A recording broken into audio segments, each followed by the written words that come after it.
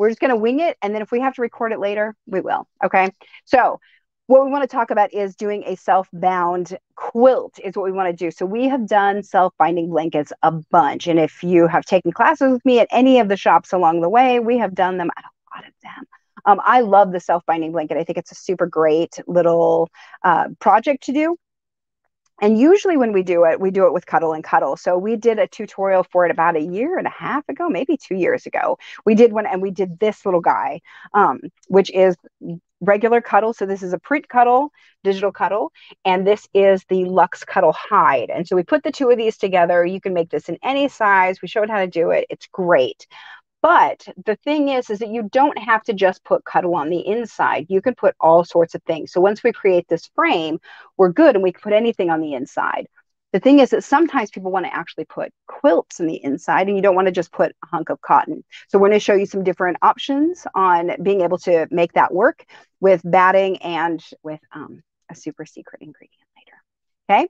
All right. So that's what we're doing, is that project basically. So what I have is the sample to show you. If I can open this up a little bit. So this is a throw that I made. Let's see if you can show this, Hawk, this corner. So this is a quilt that I made. It's a clamshell quilt. I had it long armed, and then I did the corners and the edges with the self-binding method. So you sent it off to be long armed with the quilt top and the sparkle Cuddle back and the batting. They made the sandwich and didn't finish it off.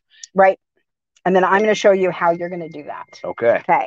So you can see it's all quilted beautifully on the back with the sparkle Cuddle, which we were talking about. They have a ton of here. They have a bunch of the colors. There's green and red and white and blue, and there's a bunch of colors, and they have them. So check out their website. And the sparkle itself comes in silver, gold, and multi. So yeah, exactly. Yeah. So you can get all sorts of fun things. So it is great for a quilt back. And I don't know if you can actually see how beautiful it is. Oh, it's showing up on camera pretty well. It's pretty magical, and I really like it. So this is a great way to be able to finish off a quilt that you've done that is easier, in my opinion, than doing a cotton binding. And you can absolutely do that, is just have them bound, you know, square it off and do a cotton binding on it.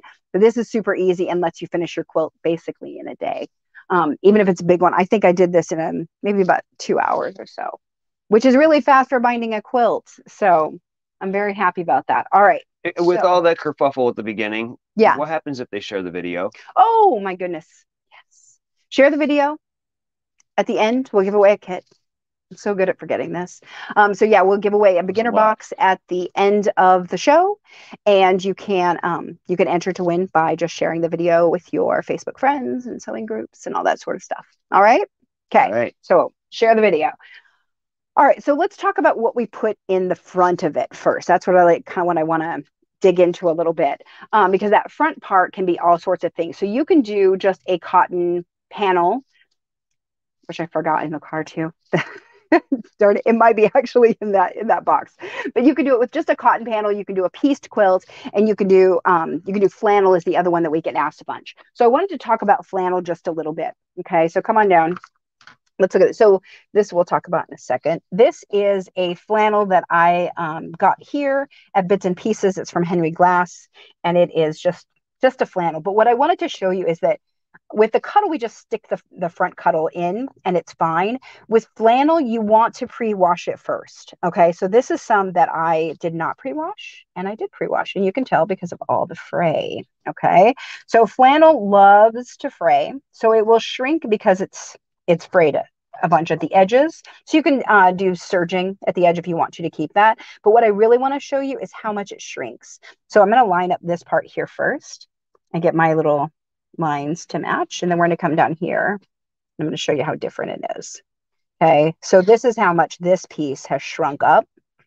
So if you do this, and if you can imagine, this is only like a 12-inch piece, and if you do this as a 60-inch piece or a 40-inch piece, it's going to be a lot different. You're going to be probably an inch off, which will make your front do funny things. So make sure that you pre-wash any flannel that you use so that it is the size that you want. And I would recommend that you pre-wash it in a hot water and dry it and get it shrunk as much as possible, because your Cuddle is not going to shrink at all. So when you mix this with Cuddle, they're both going to be at that same level of not ever shrinking again.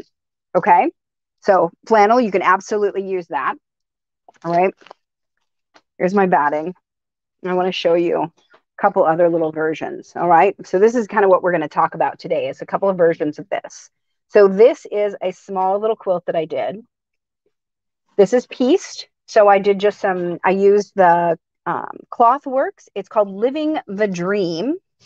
And it is a really cute little collection that has a bunch of little panels. So see, I took these little panels and then I pieced them. And then I made a self-binding corner. And it just goes in here. All right. So that's what this is. That's an intentionally unfinished corner. Yeah, exactly. Got it. So we'll talk about this That's more. A finished corner. Yep, as I go. So let's talk about these corners. So if you can see on this one, this is about an inch. Actually, I can get out my ruler and I can measure. Okay, we can see the differences. So one of the things that I love about the self-binding blanket, so this one is a 2-inch one. That was an inch. That was in a half inch. Okay. Right. So one of the things I really like about the self-binding blanket is that you can literally do it any size. So this corner can be, your binding can be any size. So if I wanted to, I could make this an inch. I could make it 2 inches on a cotton quilt.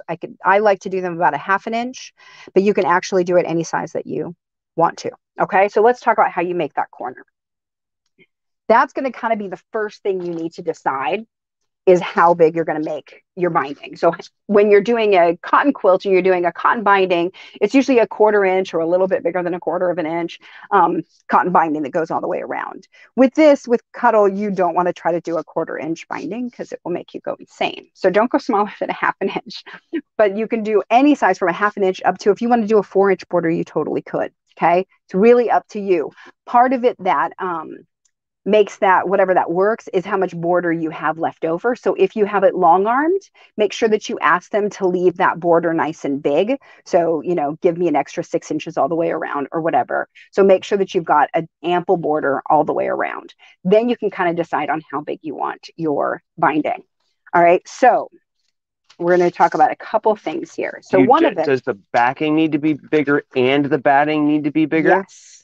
Yes. So if you go to my website, and there should be a link somewhere. So if you go to teresacoates.com, there's a blog post that I just did that has a little PDF that I made for some quilt guild presentations that I've done about how to do this. So go ahead and download this, and it will talk about some math that we're going to do. So this is what we're talking about here. So the finished size of your cotton quilt, and then the batting size of it, and the cotton backing. So you're going to need to make it bigger. So this, you'll have to put this size in, and then we'll figure out these other numbers. Okay. So the desired width of the binding, you're going to put the numbers in here, and we're just going to work our way through. So let's say on this one, we're going to let's do a funky one, since we haven't done that. I haven't done a 3/4 inch. Let's try that. Okay. Okay. So we're going to do a 3/4. You're going to make us all do math this morning. Is that what I just heard? Yep. Yeah, exactly. Got okay. Good morning. I was told there would be no day. I was told there would be no math. Okay. So I'm going to go ahead and I'm going to do the thing that drives everybody a little bit crazy. And it's really just because I've got blades. It's okay. You didn't see her do that. That didn't happen. Nope. Never cut paper with your rotary cutter. Actually, what I do suggest is that you cut it with you can cut paper with this, but use the blades that have started to get a little bit dull, and then mark them as paper, and then only use them for paper until they're too dull to really use. Okay. So we're going to start with this. So I've got this corner. So all I did here is I made this a nice square corner. This is going to be just like the corner of our quilt. So we want to have it nice and square. I'm going to go ahead and I'm going to mark it. Mark one side. Find my spot. So this is my 3/4. So here's 1/4, half inch, 3/4. I'm going to go ahead and line it up against the edge of my straight edge here. Okay. So there I've got a 3/4 inch. I'm going to turn this. I'm going to do the same thing again along this edge and mark it 3/4 of an inch. Okay. So now I've got 3/4 of an inch on either side. Now I need to draw a line across here. So this is the part that always gets confusing for people. So what you need to do is find a 45-degree angle on your acrylic ruler here. And I'm going to take and I'm going to line that up on one of these lines. Okay. So here's my drawn line, and here is the line on my acrylic ruler. I'm going to put them together. and I want it so that I have a triangle up here. Okay, so I'm going to take this off and show you again. So when I put my ruler down, I'm going to put it so that it's creating a triangle here. And then I'm going to manipulate this so that it gets on the line. And then I'm going to shove it up until it intersects right there. Okay, so this can be a little bit confusing for people. So really take your time with it. Once you get it, it's actually pretty darn easy, but it does take a little bit. So one of the things is you need this line to come off the side. If I try to do this with the line that's here, so I try to move this, here's my 45. One, I can't make a triangle because it's like I could, but then if I move it back to my 45, the triangle's gone, right? Also, it just lands in the corner. And this is what people like to do that is not the right way, okay? Because then I can only draw half my line. Use the line that comes out of the side of your ruler. All right, so that's really important. You're going to draw the line all the way across. You have a tiny little triangle now. I'm going to go ahead and mark that, and I'm going to say it's a 3/4 inch self-binding blanket. Okay, big glare. There we go. Now you can see what she wrote. Is that good? Yep. Okay. So now I'm going to go ahead and I'm going to cut this off.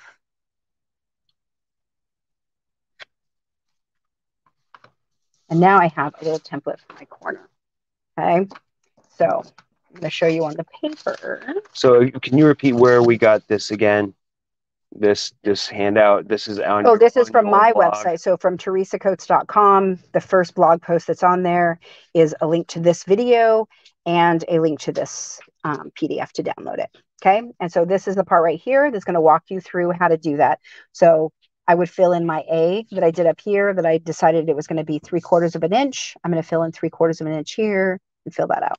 Okay. So that teaches me how to do that. All right. The step, so this so you end up guy, having, I'm going to see if I can. it's really hard to get off the table when it's flat. I'm just going to bend him all up. Okay. So that's that guy right there. Exactly. Okay. Okay. Got it. So once you make that, you can do it in all sorts of sizes. So I've also got a 2-inch, and I've got here's a 1.5, and here's my other ones. Okay. I also found these guys somewhere, and I can't remember. So they're at So Easy brand. So Easy brand.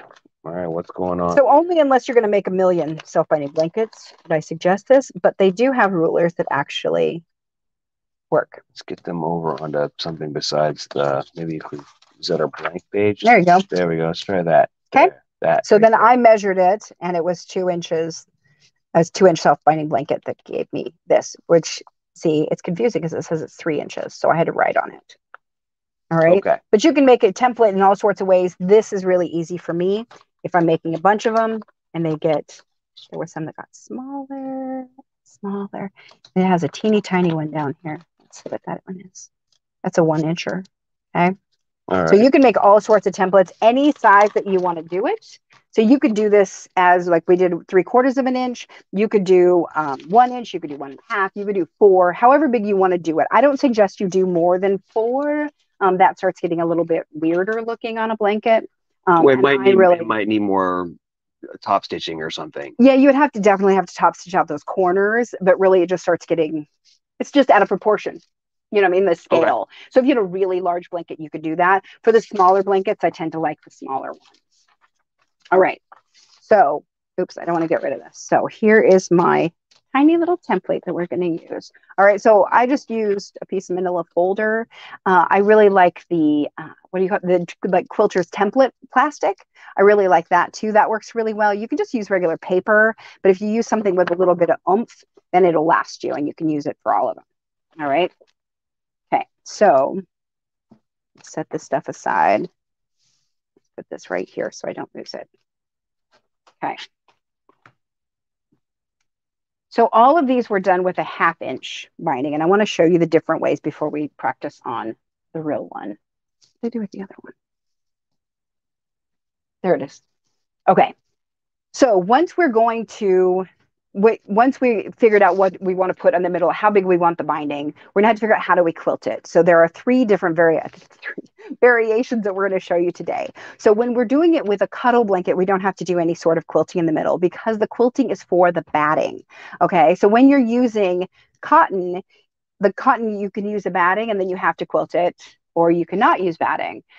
Not using batting with the quilting with the cotton, it looks kind of funny because the cotton is so thin. So I have another solution I'll show you in just a minute. But with these, I use the batting. Okay, so I want to show you the difference. So this one is one that I would do. So this would be one that if I got it quilted and it came, so this is all quilted through, right? And then I'm going to get it so that this can be a 1/4 inch seam allowance, because sometimes when we're doing piecing, that's all we have on the outside is a 1/4 inch seam allowance. And I don't want to try to do a 1/4 inch of cuddle. So I make it bigger by adding to the batting. So that's what we're doing. And that is that fancy little map that we were talking about. So basically the first thing I'm going to do is I'm going to draw my line.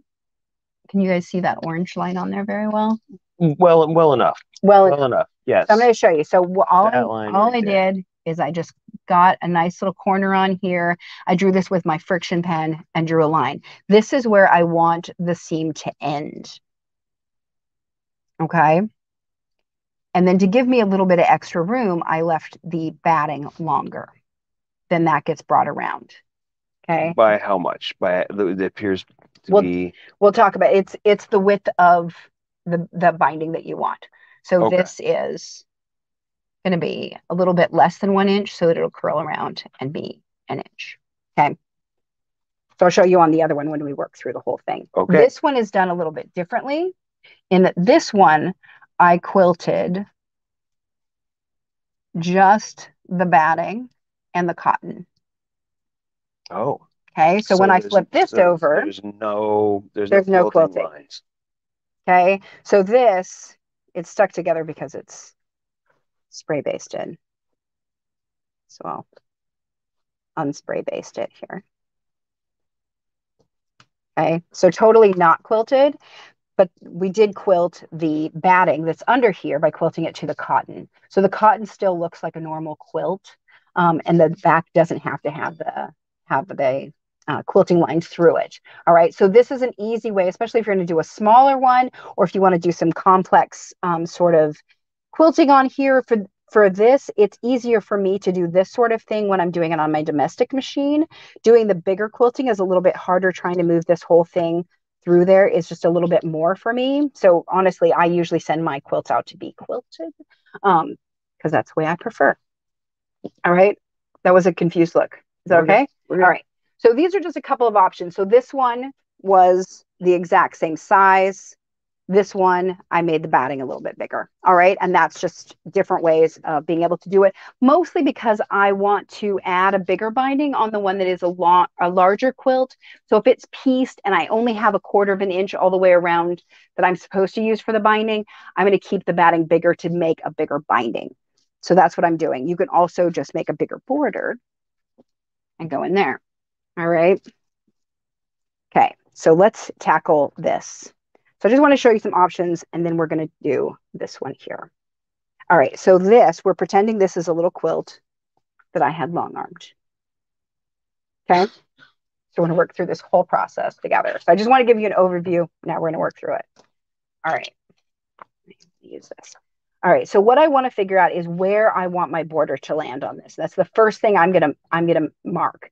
All right, so I've got my quilt, my batting, my backing. And it's all quilted together already? Quilted a little bit. I did a little bit of some minimal quilting. Minimal quilting because, I was doing it last minute. So the first thing I want to do is I want to get myself a line. So I know on here, this one is going to be important. I want it to be about a 1/4 inch past this so that this is the same on this side. Okay. So I'm going to go ahead and I'm going to draw my line. And I'm using the friction pen, which is a heat resist or heat dissolving, erasable. Yes. So use heat to make it go away. Mostly it will never show again, but that's why it's a fine liner, which I like a lot. So I'm using that one just so it can kind of hide, but if I need to iron it away, I can. All right, so I wouldn't use my Sharpie for this because it will just show. All right, so now I've got my 1/4 inch. That's where I want my binding to end. That's what we're trying to do, is where the binding will end. Okay, now I'm just going to draw that line all the way along the side. I'm going to go ahead and I'm going to turn this. So this is a good example of sometimes you're going to have to rework things. So do you see how this goes wonky over here? Oh, wow. And it's just because it's printed askew.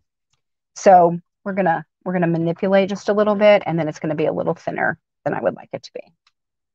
And that is definitely something that happens sometimes, especially after it's been quilted, because when it's quilted on a long arm, things will start to shimmy and shake.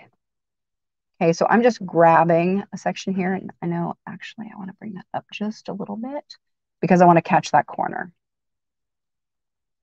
So that's what I'm going to kind of look at is where I need to catch it. So what I found when I do this with, like I said previously, long-armed quilts, I definitely have places that are weird.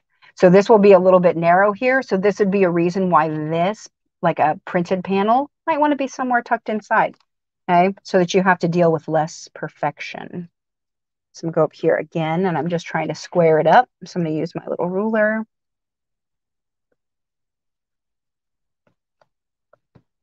Give that a little tug. And just mark it all the way around. So this is the part that you have to really mark this because your edges are going to be weird and they're just going to get hidden underneath, but know that they're going to be a little bit weird. All right. So we go ahead and mark that. Come over one. By weird, do you mean inconsistent? Inconsistent, okay. Yes. I'm trying to figure out Sorry. What you're after there. What do I mean by weird? I mean that they're not perfectly straight. Like this one seems pretty darn good with these four coming together. This one is a little weird because it seems like it's a 1/4 inch here and then it gets bigger and down here it's almost a 1/2 inch. I see. Okay. Yep. And it's just because the fabric, if I were to make this work right, I'd have to add like a whole lump in this fabric, which is not what I want. All right. So I would, like I said, suggest things that need to be squared up, go in the center away from the edges. But this is a great way to find where your edge should be is by trying to make it consistent around a block as well. Okay.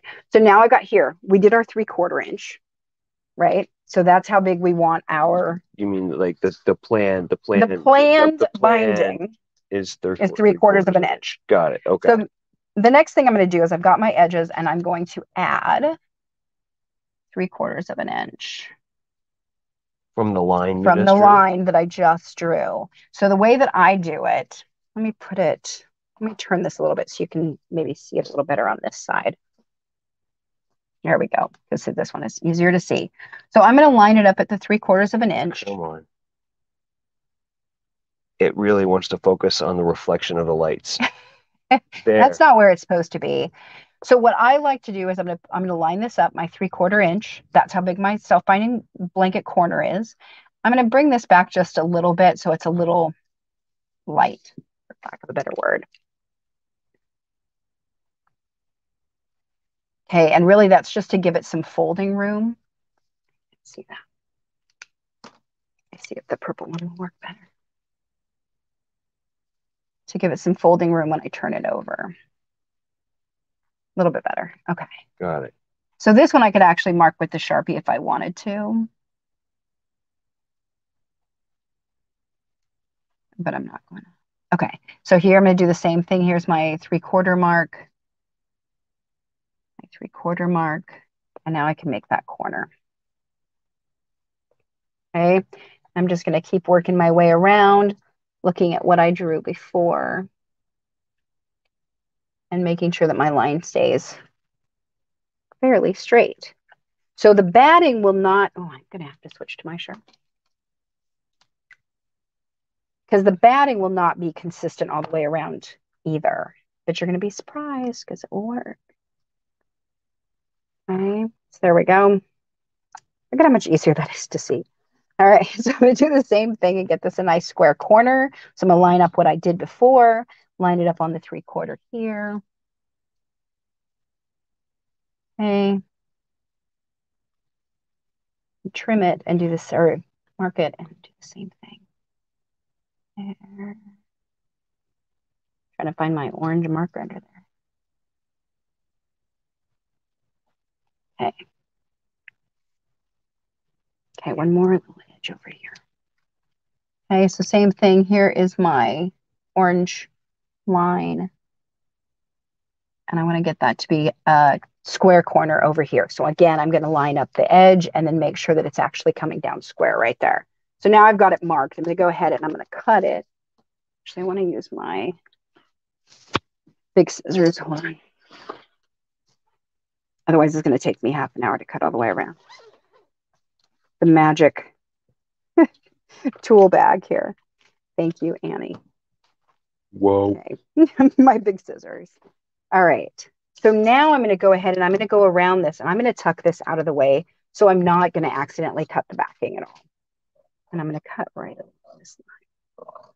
So I could use my rotary cutter and I would get a really nice straight line.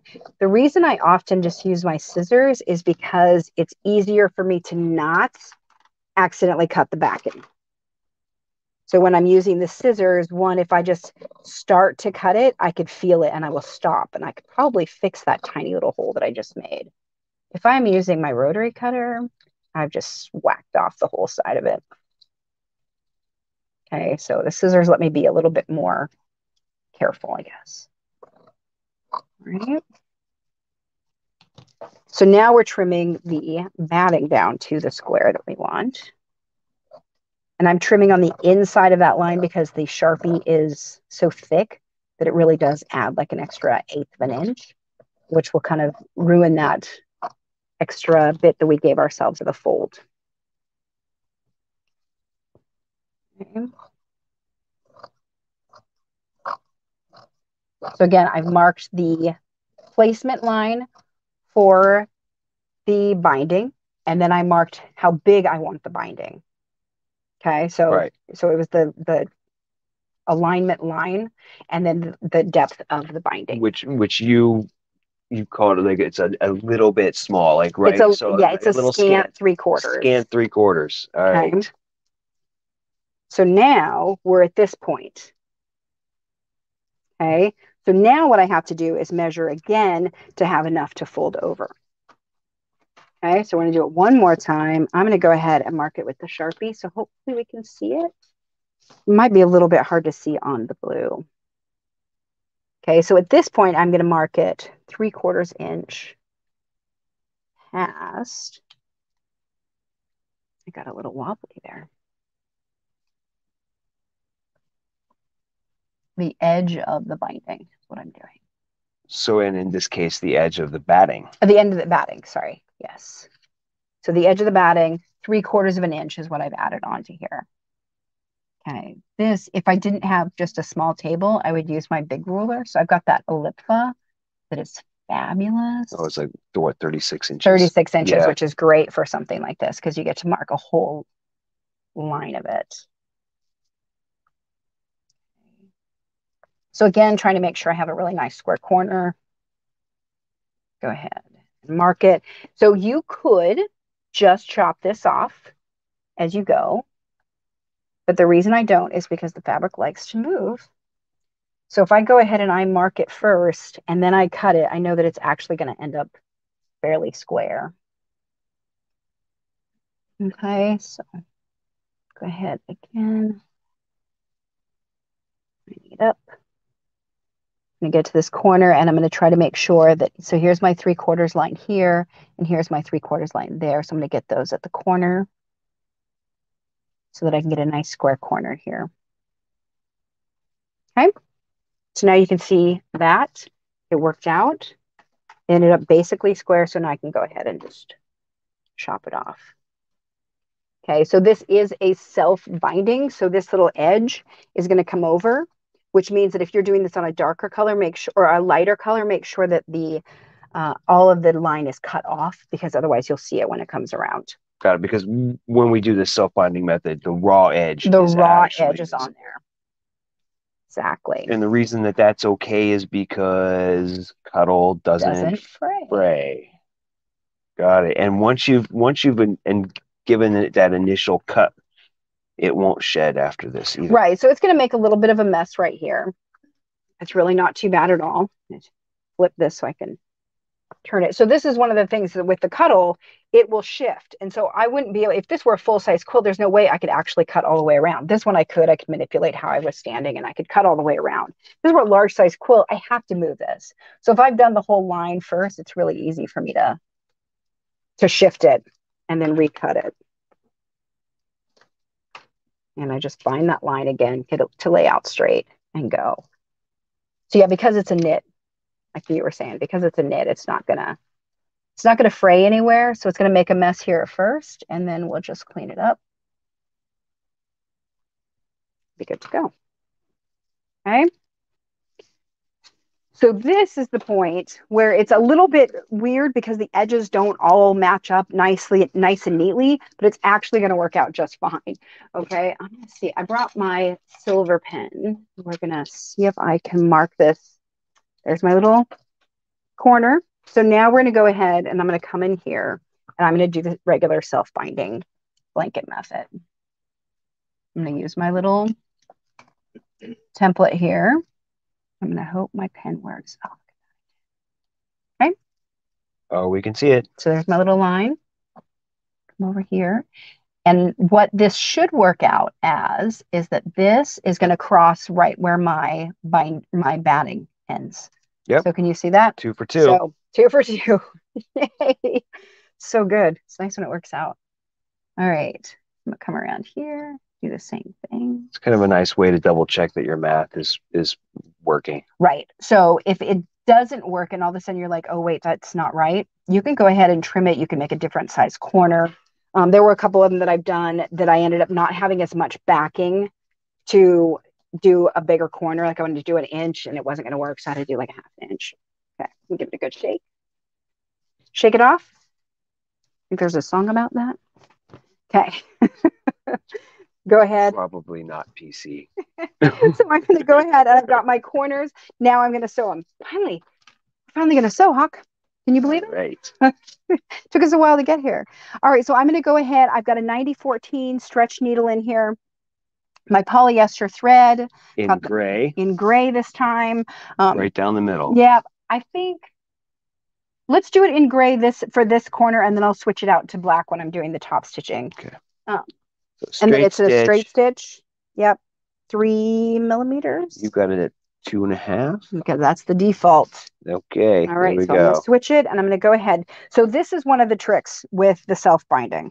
All right. When we're doing a larger blanket, it sometimes can be a little easier because the corners are bigger. But we're going to make this work. All right. You're just going to turn this over, fold it right sides together, and get a little point out here. I'm going to go ahead and I'm going to pin it on either side of that line. So one of the things that's really important is if you're using the Cuddle 3 for this, that you need to make sure that this edge matches. So those two, the cut edges right here, need to match really nicely. So we're going to go ahead and give this a little sew. Okay. So you're building the miter. We're doing the miter. Got it. So I'm going to go ahead and like usual, I'm going to stick it in. I'm going to put my needle down here, back stitch, go forward. So put my foot down. I'm going to say a little more light in here. Okay. There you go. One more thing in your way. That's right. You'll notice that I've pinned it on either side of that line, and that's going to let me just sew this without actually taking any of those pins out, which is what we want, because then I can actually get it right on those lines. Nothing gets to shift, because as we know, Cuddle likes to move.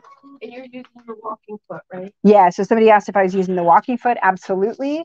I'm using the digital dual feed that's on my Crescendo. So you could probably do these little pieces without the walking foot, but I really recommend it, especially for the next part. So might as well put it on there, leave it on there. All right. So just cut that off. Pretty much with Cuddle, the only time you don't recommend the walking foot or the digital dual feed is when you're going around small corners when she's doing stuffed animals and stuff like that. Other than that, everything is walking foot. Yep, basically every time. All right, I'm going to do the same thing. We're going to do all 4 corners like this. We're just going to work our way through. The big thing is to make sure this stays out of the way. If it's been long-armed a lot, you might have to hold this back and then pin it. I know I've had to do that a few times just to keep it out of the way. It's really just because you have to sew right over that corner. It can be a little bit bulky.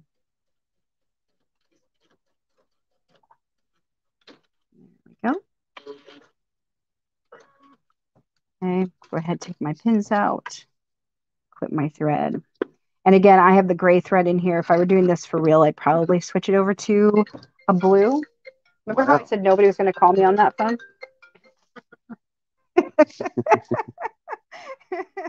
So I clip it about half an inch here. We're going to leave that. It's going to turn just fine. Oh, look at that. All right, so we're going to leave those. Let's do the rest. And because I've marked these, I don't have to keep things super neat. I can just work my way through. Just make sure that you're not pinning so that you have to sew over the pins. Okay. Pin so that you can sew between them. Start in just a little bit, back stitch, go forward. And watch, make sure I don't hit any of those pins. And then I want to back stitch that inside corner as well. So I'm going to back stitch it both.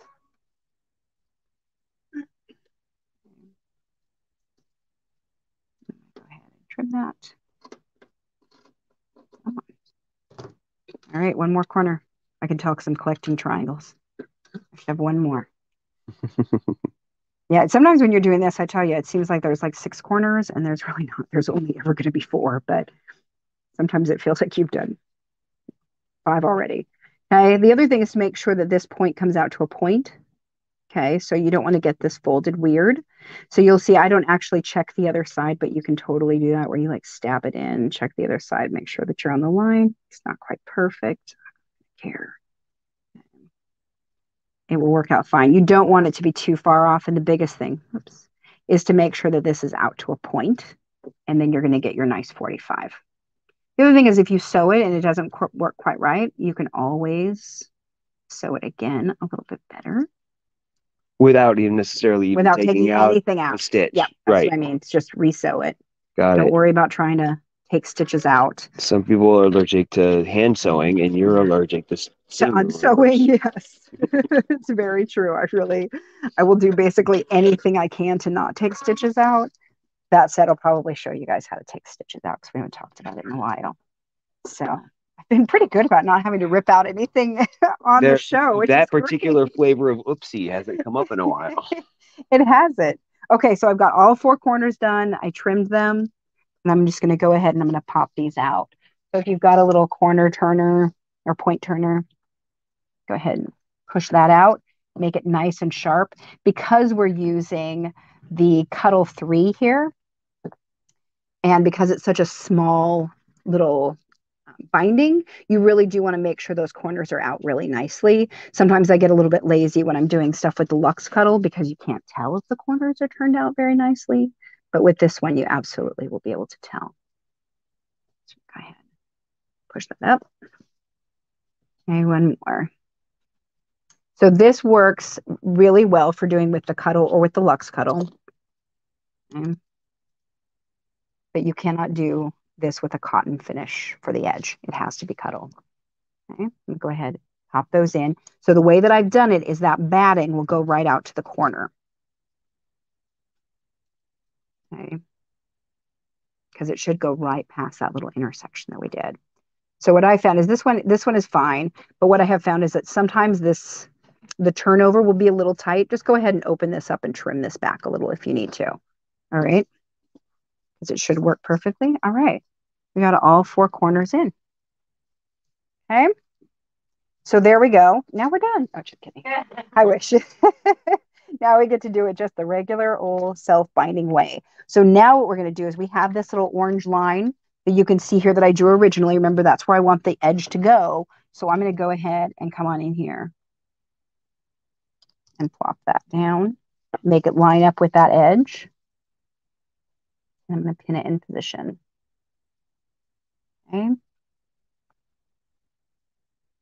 So I'm just going to pin this edge down. I'm going to go back and I'm going to put a couple of clips in here to make it stay where I want it to. But I'm just going to pin right along the raw edge. So at these corners, sometimes they'll be a little bit wonky. Just pin it in place. Make it be where you want it to be. And keep going. Okay, so we're just going to keep lining this up along that line. You want to fold every once in a while. One of the things too, just to keep it consistent. So one of the things that this helps with that we sometimes have an issue with when we're doing the bigger self-binding blankets is keeping this nice and even so that it's consistent width. This one is going to stay consistently 3/4 of an inch because I know exactly where I'm supposed to line it up to.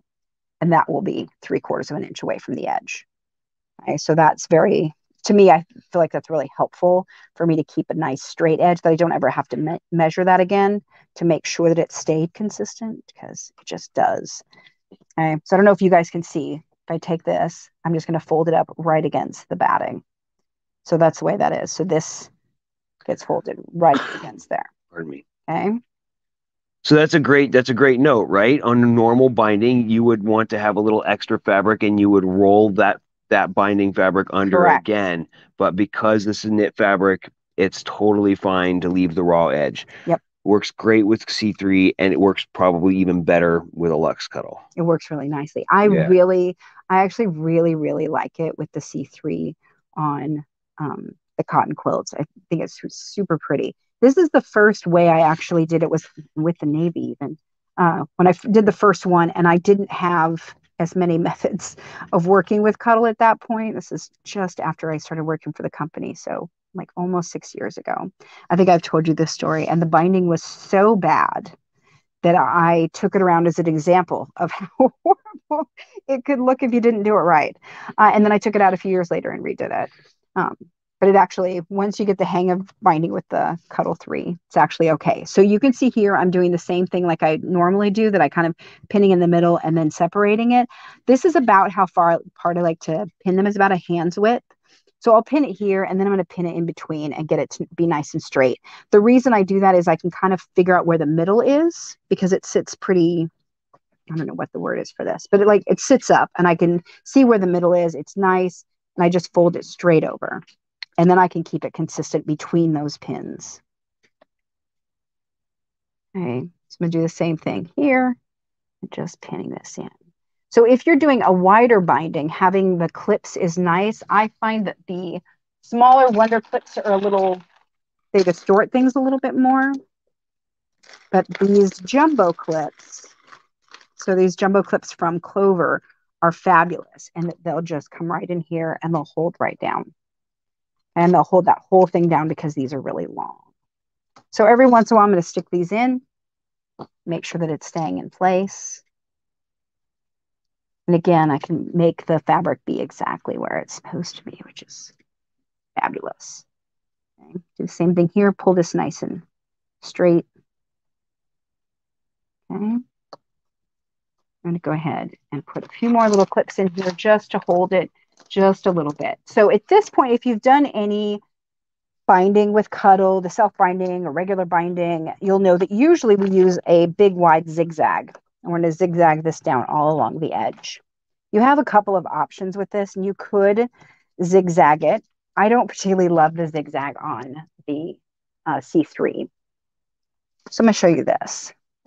Okay, so this was 2 different ways. We're going to do the serpentine when I do it here, because this is my favorite. So this is the serpentine stitch, which most machines will have this, especially any of the higher end machines will have a nice serpentine stitch. It looks like an S usually, and sometimes it will be a really tight looking little S on your machine. So when you choose the stitch, on the screen, it will look like a really tight little S. And it doesn't look like this. So I know a lot of people have said, oh, my machine doesn't do that. And it actually does. If Linda is here today, she might know what the Bernina stitch is for it. And because it's one that definitely confuses people. So there she is. I saw her. Good. So she is definitely in the comments, and good. There we go. Yeah. So I want to know what the figure it out. The serpentine stitch is, what number that is on a Bernina, because that's definitely a question I get a bunch. Okay, so that's what I did here, was just the serpentine stitch. This one was a blanket stitch.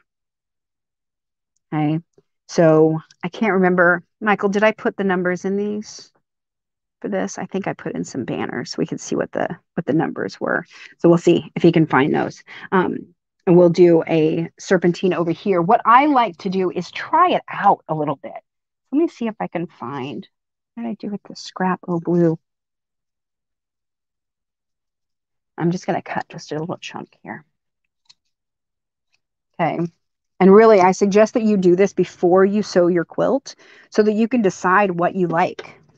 All right, because what I have on my machine isn't necessarily what you're going to have on your machine.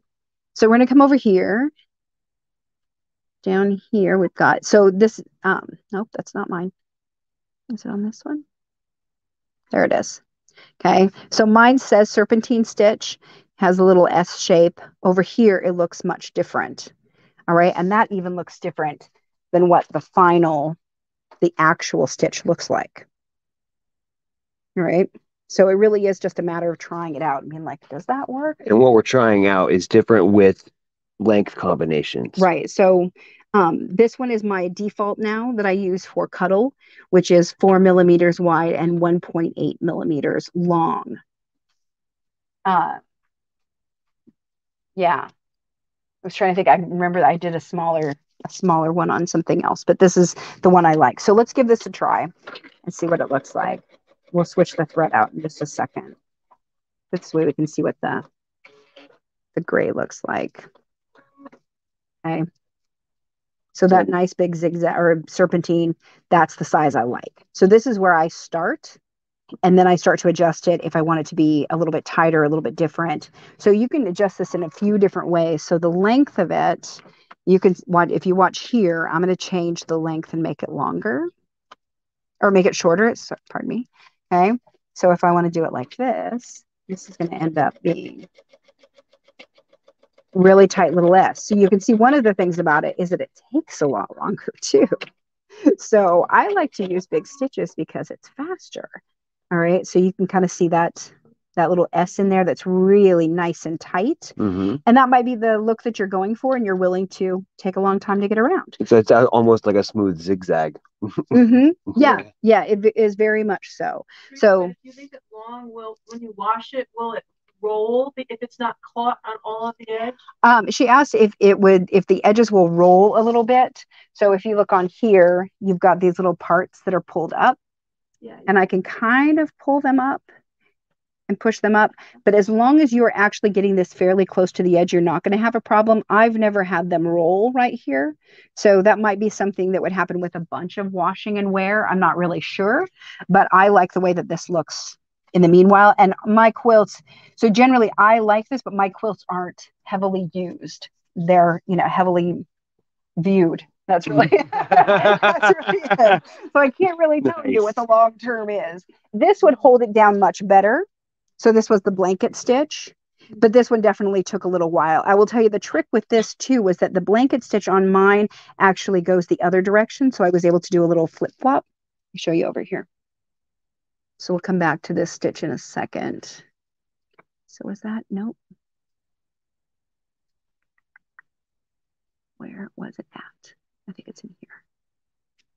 Okay, here we go. So that was the stitch that I did. It's called the quilting applique. It's a quilting applique stitch. So that's what I was doing. It's like a blanket stitch. Okay, so that's what I did. The original stitch for this, I switched it around. I can't remember what I did now, but you can make it so that these are shorter together, which I like better. So these little lines are closer. You can make these wider apart. But you can see on this one, I needed my stitches to go that way. Okay. Oh, yep. So they were going this way, and I was like, do I have to sew it backwards? Because I don't really want to do that. So what I did on mine, I have this funky little thing that I can push. Mirror. And it will flip your stitches over. So do it again. Push it again. Bink. Yeah. So now the stitches are backwards. I'm like, oh, I want them to go the other way. I just flip-flopped it over. Got it. All right. So that was kind of a cool little thing. I found that out a while ago that I could do that. Somebody told me I could just mirror it. I was like, what? That's amazing. So to complicate things for Bernina, the serpentine stitches different numbers for different models. Okay, never mind. So we're gonna. Thanks, Linda. Good luck, everybody. Good luck. But do look for it, and it will look kind of like a little S. And sometimes it kind of almost looks more like three-step zigzag. So make sure to look for the names. Like on mine, if you look here, you can see the name. It'll come up here on the name. And I know Bernina's will do that too. They'll tell you names on a lot of them. So check out your manual, see what it is. Janomi's have it, I was going to say Juki's, but the only Juki's I know are really straight stitch machines. So probably. Okay. So now we're going to go ahead and serpentine it because that's what I know I like. All right. So it's on it. It's on a 4 wide. Back to the beginning. Long, there we go. Right? Serpentine 4 and 1.8. Okay. Now I know the way that this works because I've practiced it and I've tried is that when my needle comes down on the far side, it's going to be over here. Okay, so it's going to line up with this line. So this is something where you're going to have to learn see how close I can get. Your machine a little bit. And I think I'm going to leave the gray in so you guys can see it a little bit better. Okay. And I'm going to go ahead and I'm going to get this to stitch over. So you can see my needle is moving over to the left just a little bit. She's hand cranking it. Hand cranking. You can't see what's going on off camera. Okay, so now it's basically as far over as it's going to go in the serpentine stitch. So that's where I'm going to start up at the corner. So I've got it basically in the far left placement. I'm going to stick it right up into that corner. You know what? Let's flip the foot out. You were going to do the old toe? Yeah. I don't know about that. If I can find it. Oh, no. There it Did is. all that sewing. I think it's over on the side. Nope. Nope, that's that one. Oh, there it is. So many feet. It's still not enough. I keep buying more. Oh, but it'll do that. Oh, it'll do that. Okay. So let's try that. Something's not cutting right. Oh, I know. It fell down there. Brush. There we go. Okay. Let's try it again. We'll stick this up in the corner. There we go. That's such a better view. All right. So I'm trying to stick it so that my needle, when it comes down, it's going to come down right in the corner of that. And that's where I'm going to try to keep it the whole time. Question is, there's a question. Will this work with a regular straight stitch? And I think I could say the answer is yes, but you're going to have to be really, really good at straight stitch. Yeah. So actually, why don't we do that? So we could do each side differently. Okay. Let's do that. And I'll show you what the difference is and why I choose what I choose. And that might be really helpful. Okay. So we're going to get this to come over. And it's going to go over there. I'm going to use my stiletto to hold it where I want it to be. What I want is when it comes over to this left side that it would just come off. There we go. It would just come off the side. And what I want it to do is hit so that when it comes around here, it comes off pink right there and comes back around. So this, you can hear it kind of puncturing. It's, because if I remember right, let me put my needle up. Yep. Yeah, this is the 9014 stretch needle. Just to make sure. So I do have a 9014 quilting needle, which is this one here, which is blue and green. So it's a green stripe on top and a blue stripe on bottom. And that one is a 9014 quilting needle, which also works really well when you're mixing the two. So normally when somebody is doing quilting on Cuddle, they will often use the 9014 quilting because you're going through all these fabrics that are not Cuddle.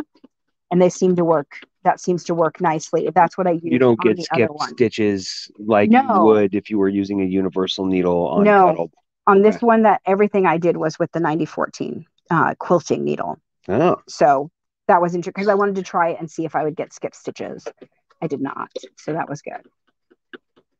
That said, when the next day I was making the strip quilt, I forgot to change the needle out and it skipped stitches like crazy. And I couldn't figure out why it was skipping stitches. Because it was only Cuddle. Because it was only Cuddle. So if you're mixing, you can mix it or you can change it to a quilting needle. This one, we'll see if it does anything because it is a 9014 stretch. Okay. All right. Okay, so it's making that little extra sound because it's actually pushing through the cotton as opposed to puncturing it. Got it. As opposed to having a nice sharp point. Right. Yeah. Okay. So it's a little thuddy sound that's in there. So we'll see if it makes any difference. Okay, so when I get up to the corner, then I'm going to find a spot and I'm going to turn. Okay, are you using pivot again? I am using pivot again. Oh, you're a total pivot convert now. I am.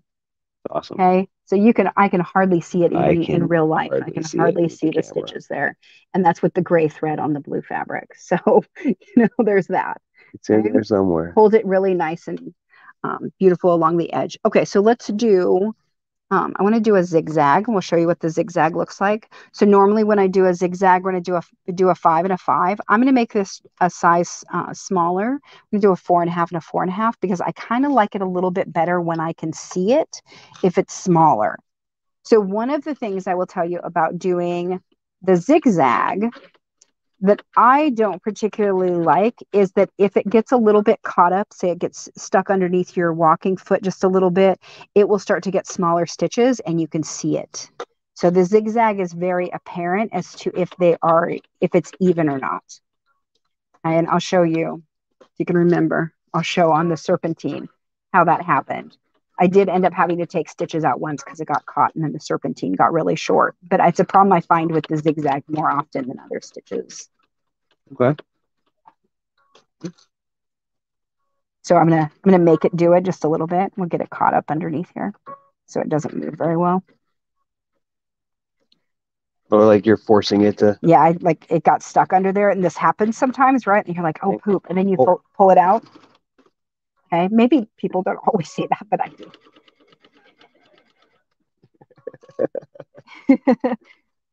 Okay, so we're gonna get this to the end. I'm fairly certain everybody has a variation. Yes. Okay, so now if I turn this, there we go. So now you can see this is where I got it stuck in there. So you can see where the zigzag got kind of weird. So the zigzag just shows more, and you can, I mean, obviously it shows more. I can see the stitches in this really a lot, and I cannot see it here. Okay, so there's a difference with that one. Okay. All right, so we'll do the blanket stitch. And I thought I had a banner in there for it because I can't remember what I had used before. Let's see what this is. See what it does. Okay. We're gonna weigh it. Okay, so this is a 3 long. So like I said, test it before you do it. Here I am. Let's not test it. Okay. Oh, maybe I saved this one. All right, Speedy. All right, we have a whole nother side to do. So this where I can see it, I got to move this over, Pink, and I'm just going to hold it here with my little stiletto. And what I'm trying to do, so this one is requires a little more being careful because this needle needs to come down here. If it comes down on the blue, it's going to smash it down, and you don't want that. So you want it to come down right next to your binding, and then it's going to go over and grab the binding. All right.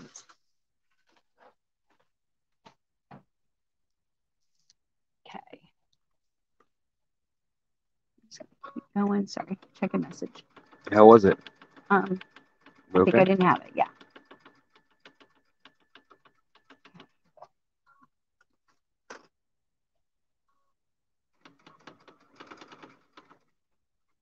Oh no, my bobbin. Oh no, my bobbin. Bobbin chicken. Bobbin chicken. Let's do it. All right. I got pre-wound ones, but we're going to do this thing where we just keep forcing it. Somebody else play this game where you're like, no, you're going to keep going. Because if you don't, come on. Come on. Poor audience. Fine, I will stop it. Hold on. Okay, so here's the pre-wound bobbins. They're pretty great. I got them from Cowie Quilt Co. And look how many bobbins I have wound and ready for me. Okay, not a panic now. Okay, so I'm going to take this out.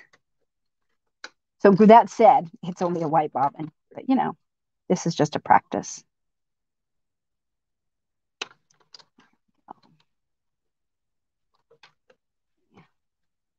Get that in there.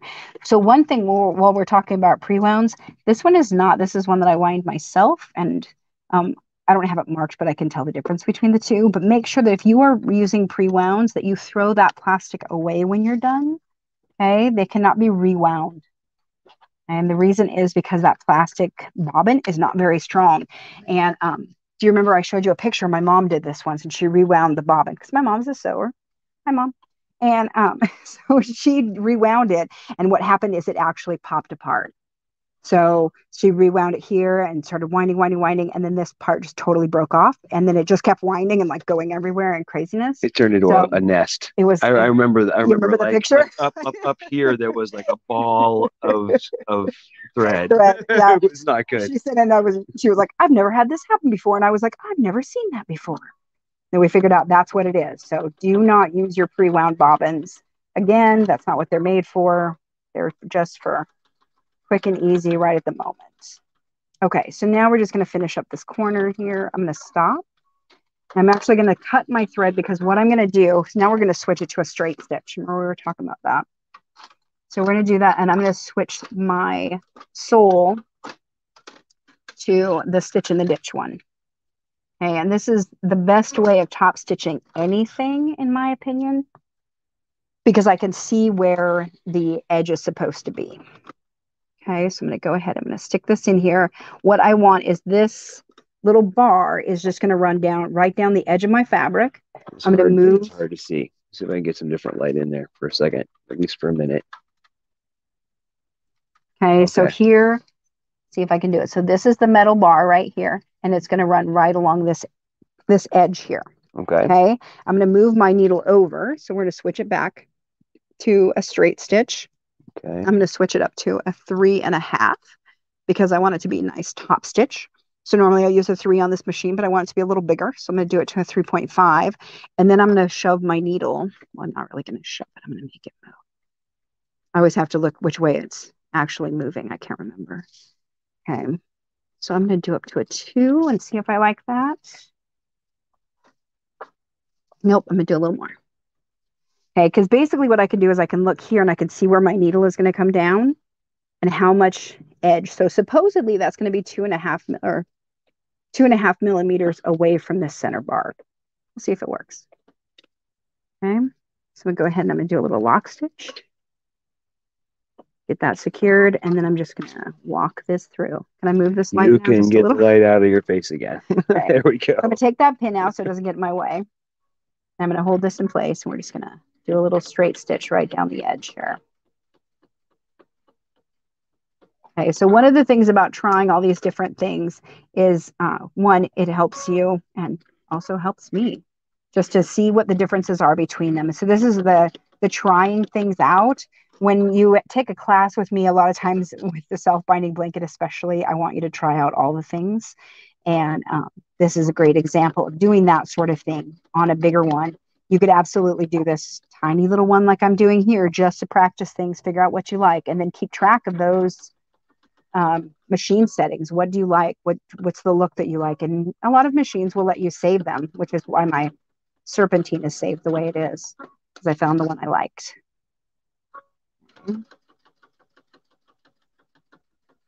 It's just going to come right along here, come right off the end, and do a little lock stitch again.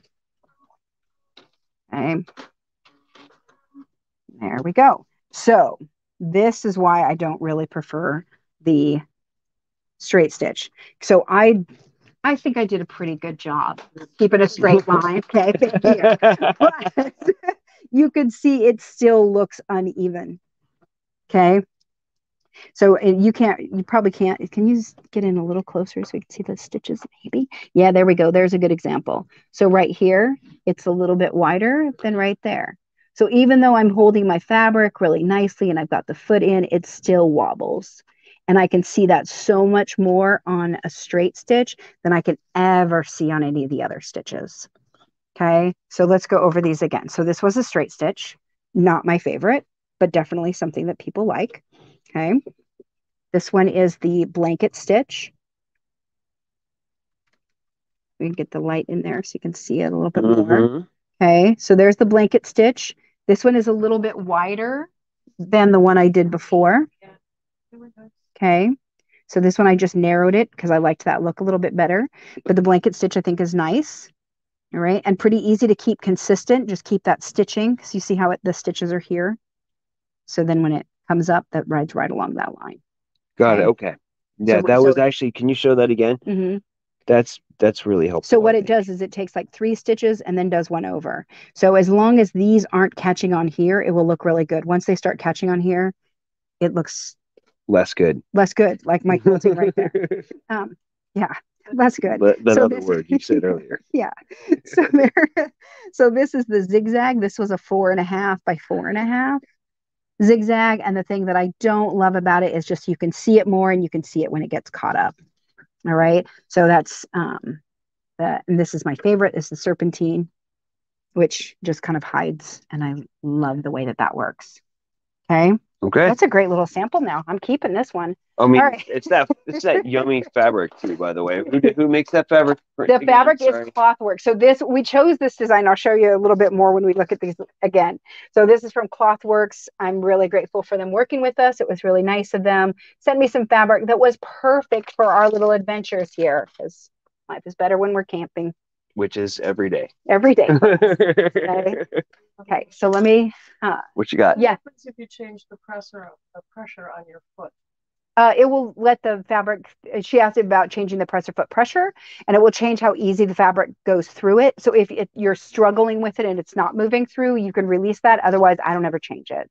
So yeah, I leave it the way that it is until I have an issue, and then I fix it.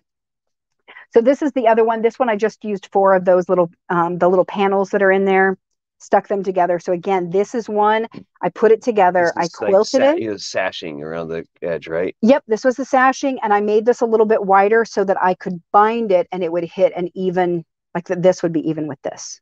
Okay, so I quilted this one, just to remind you, I quilted this one just through the batting, and then I put it in here like a self-binding blanket and did the blanket stitch edge, or the quilters applique it, I think is what it said on my machine. Got it. Okay, so I think there's actually 2 settings on there. So I'll need to finish this one. We'll have that because we're ready for adventure. All right, and this was the other one. This is the bigger one that I did that is quilted through all the layers.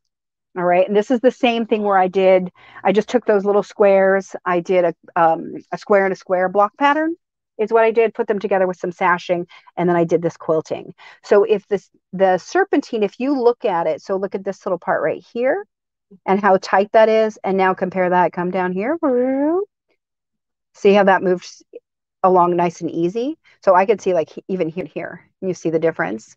So this one is nice and tight. If you point it out, it's easier. Yes. Yeah. So I can see the difference, right? Stop doing this, quilters. Stop pointing out your mistakes. Nobody cares. Nobody noticed but you. My point is that is easier for me to hide than a zigzag that has gotten too wide or too short. So this one, it still looks really nice. I can't tell that it got weird until I point it out to you. But otherwise, like I don't see things go, oh, there's a spot. I did have once where it got caught up underneath it when I was making this, and I did have to take some stitches out, which we do need to show. But then I zigzagged all the way around it. Worked out beautifully. And this one I actually put it all together. I spray basted it together, and then I did the quilting. I would recommend that you quilt it first, if at all possible, just because you have less room for it to shift. Okay.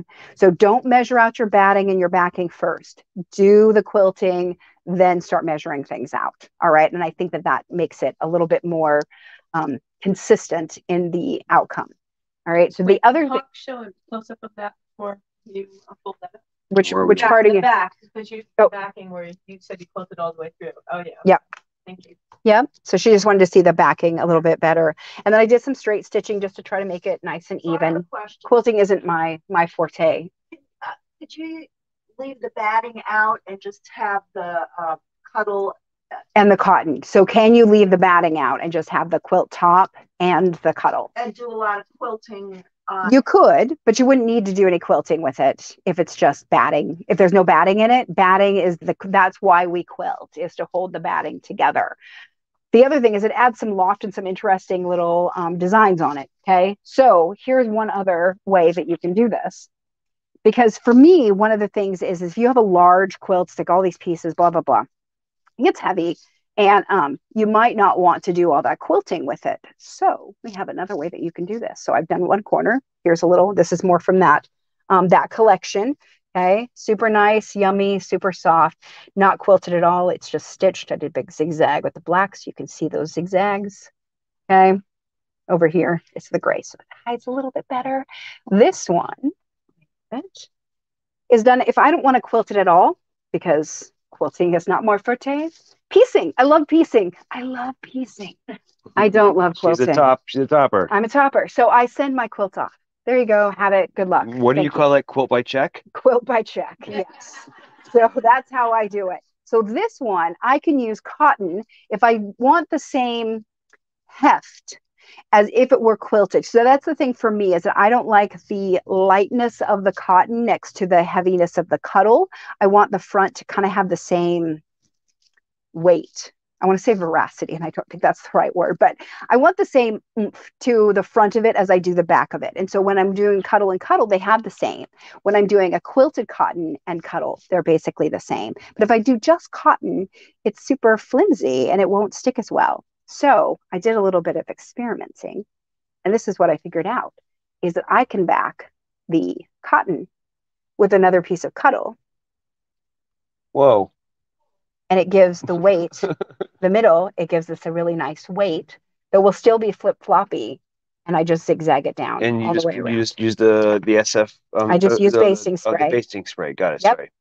Yep. So just the 505, it just basted it together. So, and now it will have that same heft and the same softness as it would if it were quilted, but I don't actually have to quilt any of this. What happens when you wash this though, right? Because that stuff washes out. Right. So then you're going to end up with 3 layers that are separate. Right. So let's pull it apart over here. Just so you can see. Yeah, exactly. Figuring out what. So now it looks like this. So now they're going to be separate, but it's kind of like the same, because if you've done a cuddle and cuddle blanket, they fall apart. So the front and the back are loose. This becomes the front together. Got it. All right. Yep. So the cotton will kind of hold to this in a way that just lays nicely, and it gives it the same oomph. I like it. Okay. So that's another option, especially if you want to do something where, well, like this is a super cute print that I want to cover. I want the whole thing that I don't want to piece it. I don't want to quilt it down and like disturb the design. If you wanted to do a panel, or if you wanted to do some novelty cotton, that sort of thing, a border print where you don't really kind of want to mess with the print of the fabric is what you love. This is a great way of doing it. It's just put a piece of cuddle behind it. It doesn't need to be quilted to the back piece, so it can be loose. It lets you use that other piece without doing the extra quilting part of it. And then you get to still do the self-binding blanket. So you could actually do this. This one I did a 2-inch border because, we didn't talk about the fabric.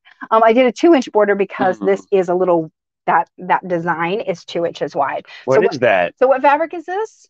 What fabric is it, Hawk? Luxe Cuddle Hawk. It's Luxe Cuddle Hawk fabric.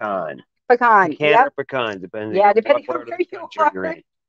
Yes, exactly. So this is the Luxe Cuddle Hawk with the E. Yeah. It is named after him, and if you've seen Hawk, which I find has a hair that does a little bit of this. Ridiculous. Right. Okay. Cool. So this is the Luxe Cuddle Hawk, which I really like.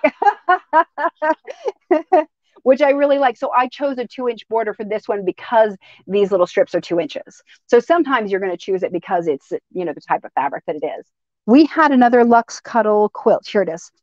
So I wanted to show you, you actually can. So this is one of the questions that we get is, can you quilt with it if it's Luxe Cuddle? And you'll see that all the examples that I did today that you could see the quilting on it was with a Cuddle 3.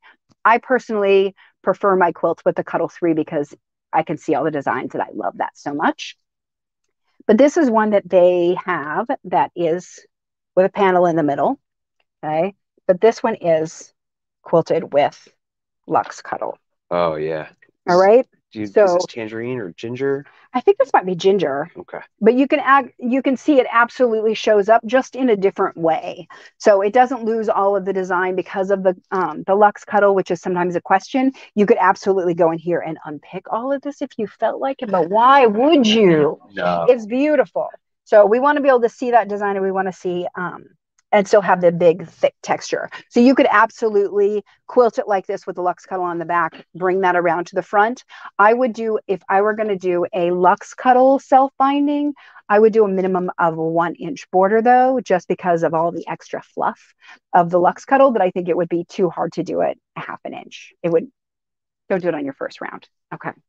So that's an advanced option. That's an advanced option. So let me show you again what we've got here. Okay.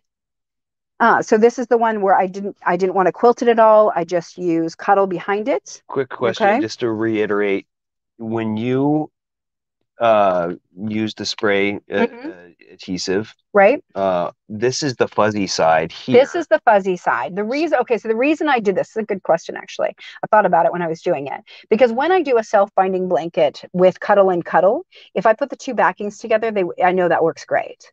They hold together just fine. I can hold it up, put it together, like they hold together nicely. They sit together nicely. And so I didn't want to I wanted to keep the back to back.